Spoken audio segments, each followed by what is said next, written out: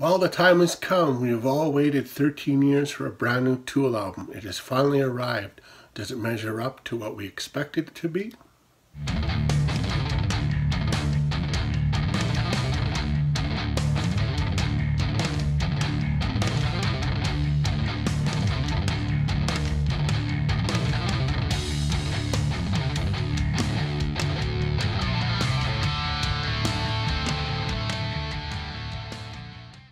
Sonically, the album picks up where 10,000 Days left off. It spares no expense to the listener's ear whatsoever. While the album obviously contains Tool's signature sound, there are some groundbreaking changes to the band's sound with this release, which I think is needed. So what's the main differences upon the first few listens? I think there's two major differences, and the first one I'm going to mention a little bit is how heavy this album is. To me, it is the most heavy album in their discography. Secondly, Danny Carey's work on this album is front and center, and it is far more complex than we've ever heard from him. Now let's talk a little about the title track, Fear Inoculum. The album starts off with the title track, Fear Inoculum, and it starts off with a lot of atmosphere. Once the song kicks in, it sounds very familiar to us, and we know that we're listening to Tool, and this is a great example of what I'm going to call Tool by numbers. Not only is it Tool by numbers, this is telling us, the listeners, that we're going to have to sit back and enjoy what is going to be a long ride, and this song definitely foreshadows what the album is going to present to us.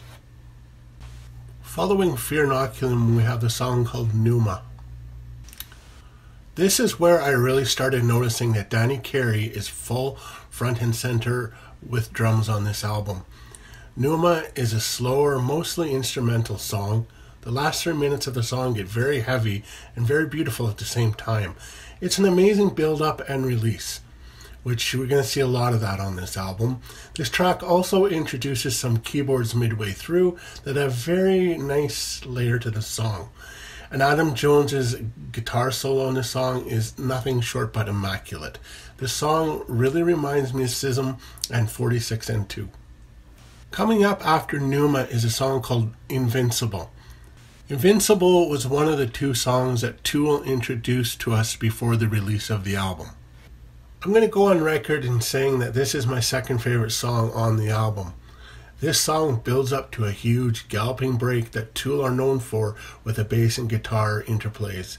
The song's climax blows me away, and just when you think everything is over and calming down, they come back with another 2 minutes of absolute heaviness and jamming. There are definite traces of Anima styling on this track, which contains some prominent synth action paired with Maynard's more angelic voice style. The end of the song kicks some absolute ass. Following Invincible, we have the second track that Tool introduced to us before the release, and that song is called Descending. Descending is one of those tracks where every member of the band shines through.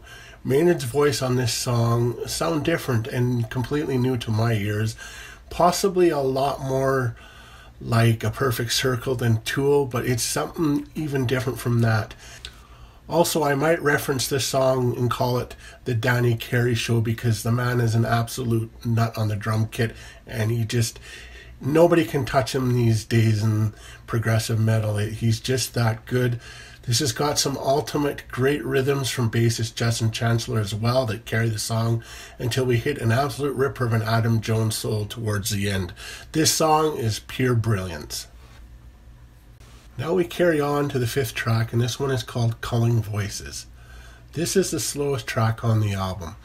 And there's lots of ambience and soundscapes to this song. The song itself is very plodding and atmospheric, which is something Tool has always been good at and known for. It's a great song, but one of the more simplistic ones on the album, and possibly the weakest song on the album. But having said that, it is still a great song. This track is all instrumental. The beginning of this track really immediately makes me think of the intro to Pink Floyd's Time. Do you guys kind of get that vibe too? There's lots of natural sounding chimes and soundscapes, and it even has a little bit of a creepy vibe to it. One thing you guys have to do with this song is listen to it on a good pair of headphones, because there's a lot of pounding of the different sounds around your head, and it's kind of a trip in itself. Now the seventh and final track of the album, Tempest. I'm going to go on record to say that this is my personal favorite on the album, and it would be, if they were a singles band, it would definitely be the single of the album. The first few minutes are a great sample platter of everything we love about Tool, with the amazing guitar solos, the amazing bass riffage, the outstanding drumming, and Maynard's vocal patterns. This is easily the heaviest song on the album, and it sounds like a mix of Undertow and the Anima albums. The last 5 minutes are just, wow, completely breathtaking and emotional, and I wish it wouldn't end. Now, the only one real complaint about this album, and I don't think it's much of a complaint, is other than it, did Tool take any risks when recording it? I don't think so, but did they really need to? I don't think they did. As with all brand new releases, there are going to be wrinkles that will only emerge after the record is lived and absorbed. But if you're wondering whether Inoculum was worth the wait, then the answer is yes. If you're wondering whether it will touch your heart, soul, and spirit, the answer to that is also yes. This may not have been what we as fans were waiting for from Tool, but it doesn't have to be. It's Tool for the new generation, I guess you'd call it.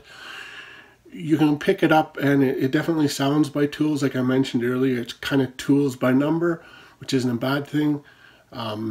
Just don't maybe expect that this is going to be something groundbreaking that you've never heard before, because it isn't.